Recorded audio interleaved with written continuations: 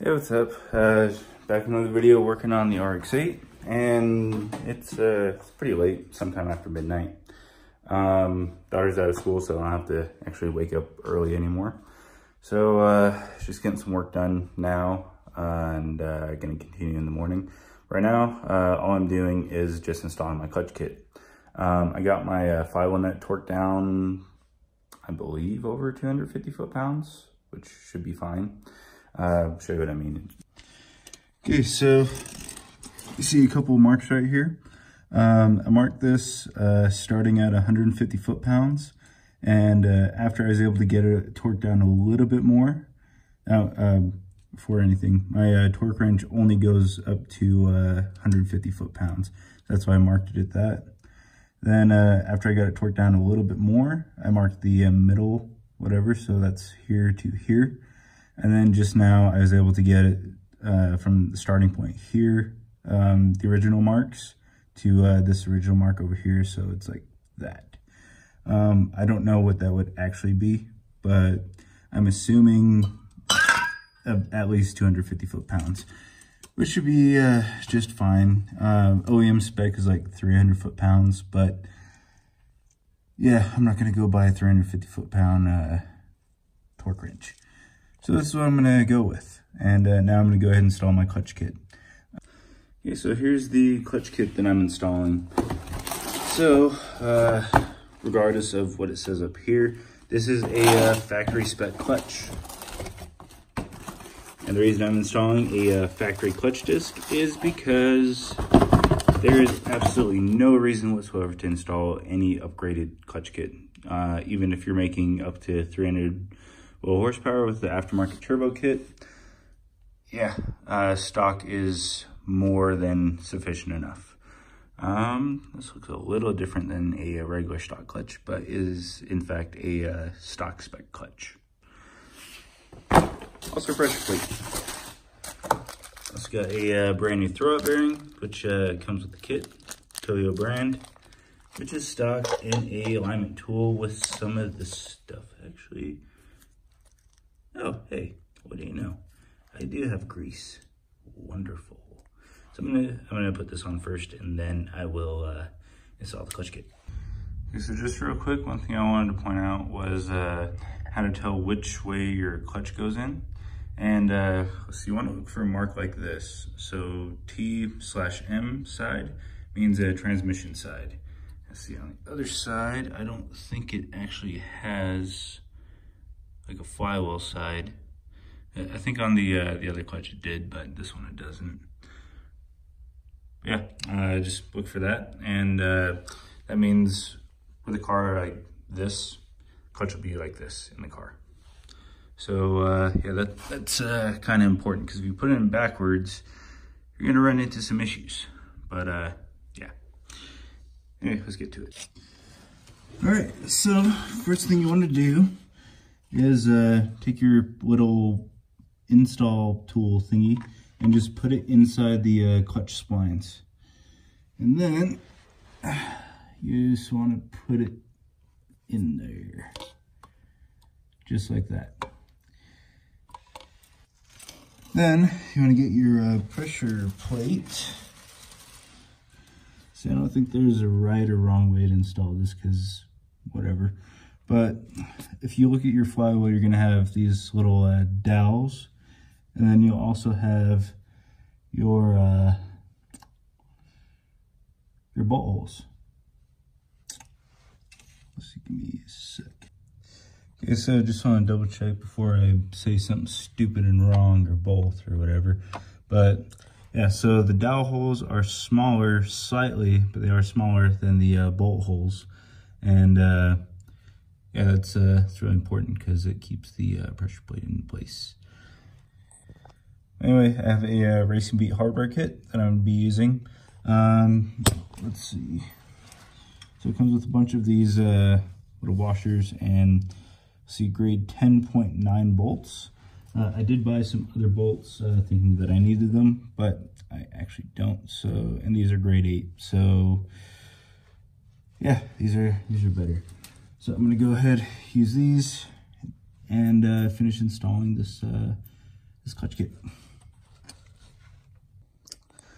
Okay, so I didn't record any of that just because it was a huge pain in the dick. Because the way you install these is, let's see, just a bolt that goes through, put if it's a copper washer, I'm not sure, but one on each side, see right there, focus, and each bolt does have a blue Loctite on it. So I don't have any doubts in this at all. I don't think it'll have any issues, because the 12A is doing fine without it being torqued properly. But yeah, feels like a 40 foot-pound, so it should be fine. Anyway, that's mainly what I wanted to do tonight. Gonna get that grease off of there.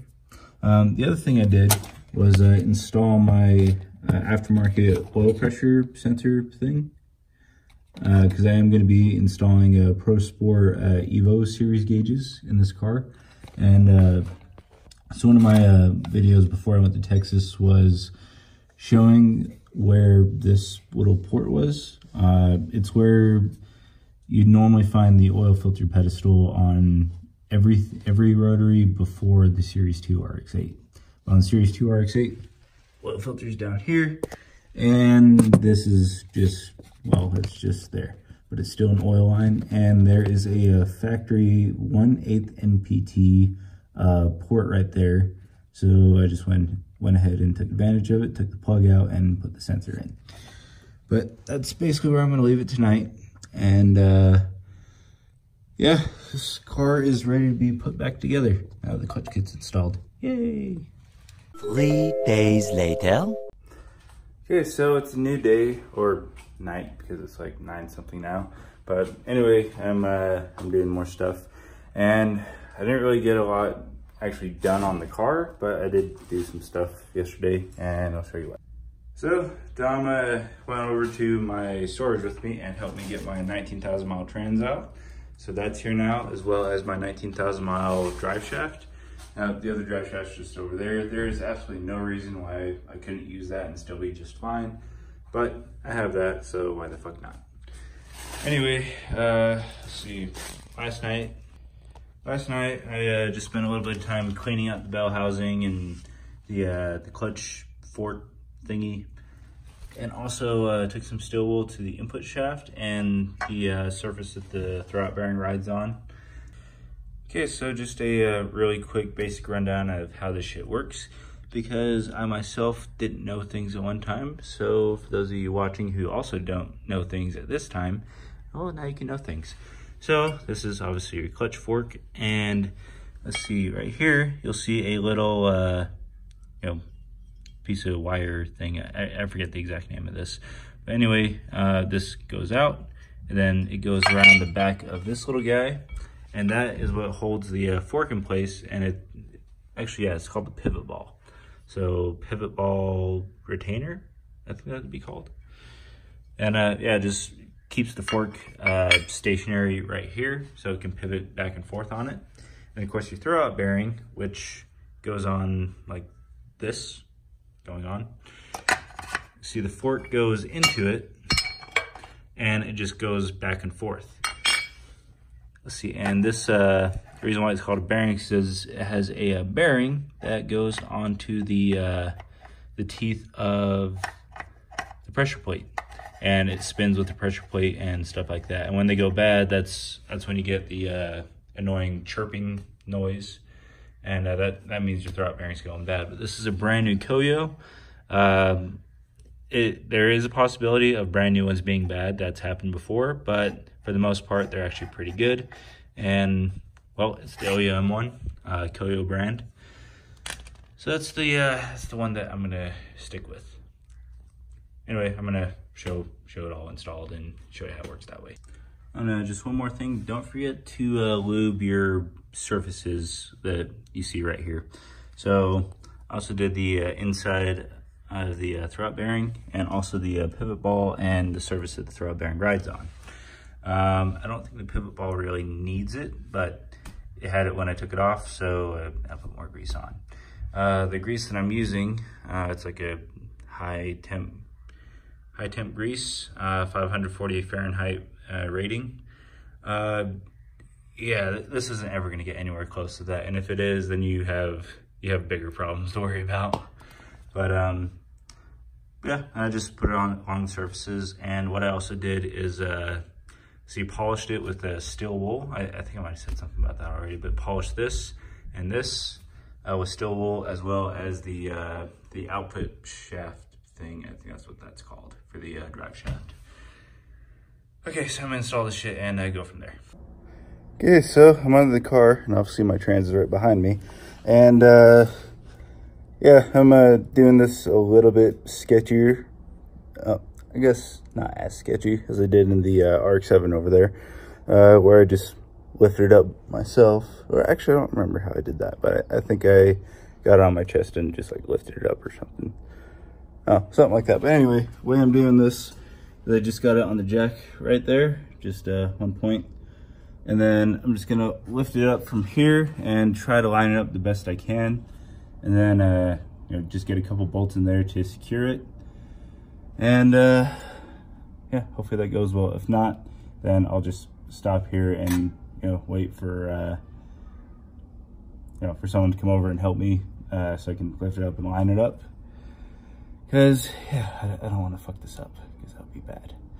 I don't think I'm gonna record any of this, just because it's a huge pain in the dick. I don't know, maybe I'll do time lapse or something. But well, we'll see from there. Okay, now that hell's over. Trans is in, bolted up. I just have to tighten one bolt on top, which is the biggest pain in the dick. I just about got the slave cylinder tightened up, and see, these clips are kind of broken, so I think I'm gonna just zip tie these to the bracket. Also, this trans didn't have this bracket on. I don't know if I took that off before or what, but I mean, there's bolt holes for it there, so put that on, somewhere for that to mount to. And yeah, that was not fun at all. So what I ended up doing, fluid kept leaking out of here, filled up the glove that was supposed to catch it. So I just took the old drive shaft and put it in, used that as the sill, I guess. Worked pretty well, nothing leaked out. And let's see, I just jacked up the back end of it and I put it in from the front. Definitely not the way to do it. You should use a trans jack. I don't have a trans jack, so that's why I use this. And I spent like the last hour trying to get this bullshit in. But anyway, it's in. I'm just gonna get stuff bolted up, put in my low mile starter that came with this trans, and start working on getting everything bolted up. And maybe, if I'm lucky, get this car, the clutch line bled. Oh, god damn, I just hit my elbow. And get this car running back on the road again. Oh, fuck, I'm done. For now.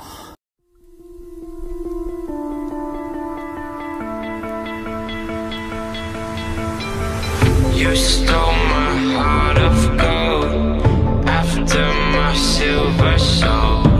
Can you dig any deeper now? I gave you all I own, put you on this golden throne, but I'm a little stronger now. You cashed in on my promises, you know I'm too generous.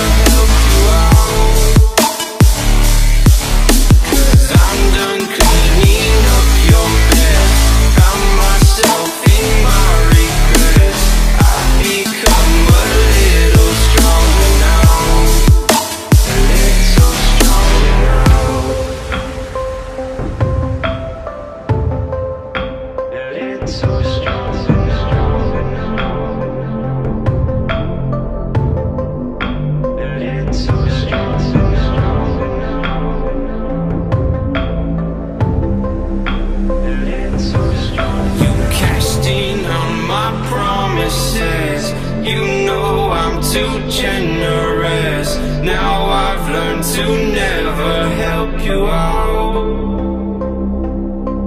'cause I'm done cleaning up your mess. Found myself in my regrets. I've become a little stronger now, a little stronger now.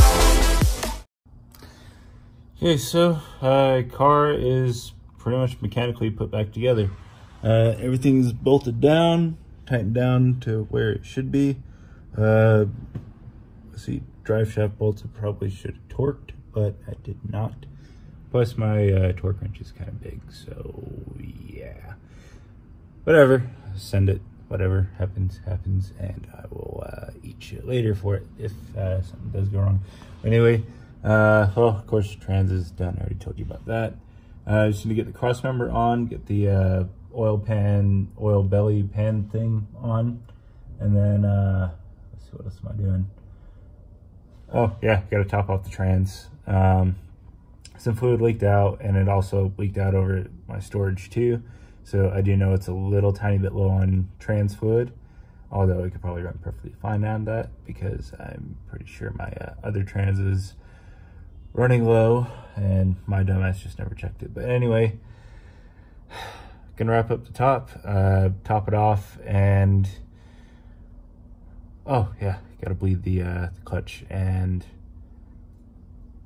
probably the brakes, because I do need to do the brakes because reservoir is shared between the clutch line and the brake lines, and that's stupid. All right, enough blabbing, time to work. Okay, so clutch line's bled. Let's see, I think just for now I'm gonna leave the brakes. So I knew this before, but I completely forgot, just like I forgot how to take apart a center console, stuff like that.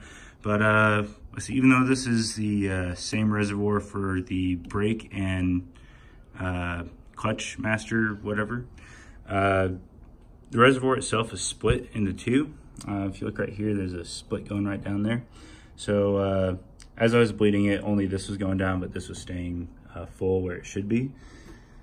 So I'm gonna do that another day, probably do, you know, another video on that. And so you get the rest of this stuff together, and then start the car and see if it can turn the wheels. Actually, should probably make sure that those tires are off the ground. Yeah, because monster trucking right here.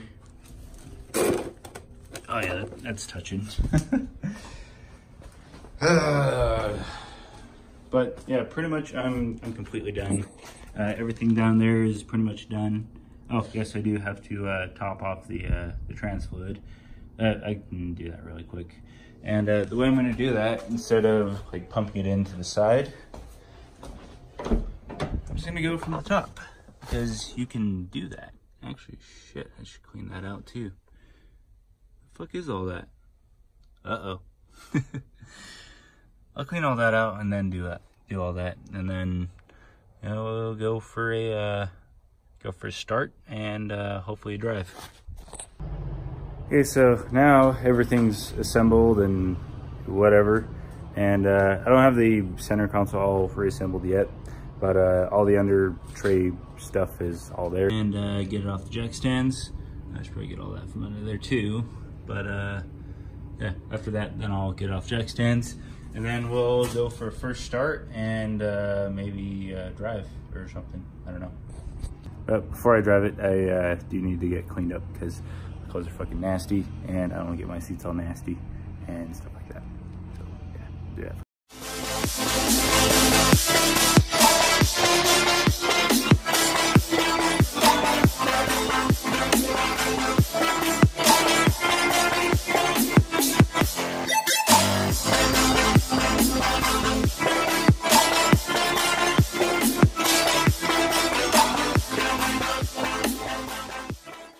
Okay, car's back on the ground, so let's go ahead and give this first start. I don't think there will really be any issues, but whatever, start it anyway. Okay, so just barely turn it on to the on position so it can initialize stuff and whatever. Let's go ahead and start up.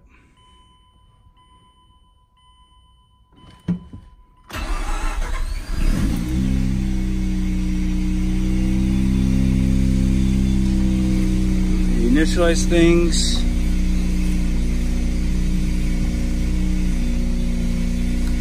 All right, so that should go away after driving it for a bit, but the DSC flashing, that doesn't go away until you do what I just did. We're gonna go ahead and reinitialize the windows. So the way you do that, okay, the way you do that is you just roll them both down at the same time, roll them back up, roll them down. I don't think you need to do it that many times, but I do it anyway. And that will initialize your automatic windows. Okay, I guess it didn't do it. Because all RX-8s have automatic windows in both doors. Car Throttle, their videos that they did on the RX-8, where he said that they don't have automatic windows. Yeah, he's wrong. I just had to reinitialize them, which he did not.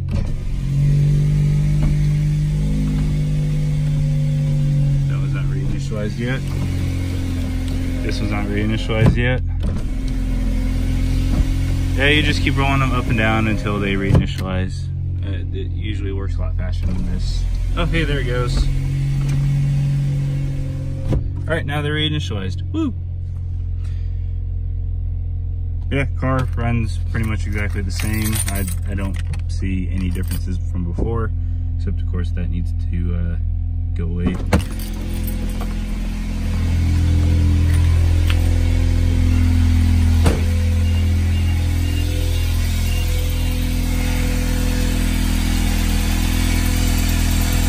I believe I do have a vacuum leak right about here.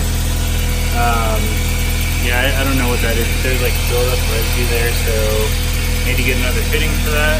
I don't know why it's like that to begin with. I also need to add a oil catch point. Don't know why I didn't do that this whole week, but either way, car runs, and yeah, that's good. So I'm gonna go ahead and just let it warm up. After it's warmed up completely, then I'm just gonna go ahead and shut it off. And I guess we could do one more thing. Okay, so just to go ahead and test out the new trans, I'm gonna go put in first and let it inch forward a little. Oh, yeah. E-brake was up, my bad.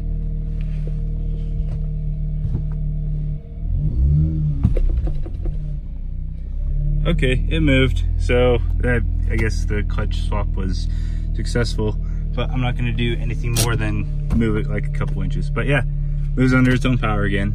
But yeah, I'm just gonna go ahead and let it warm all the way up, which shouldn't take too long, probably like 5 minutes. Okay, now I'm gonna go and get cleaned up and stuff.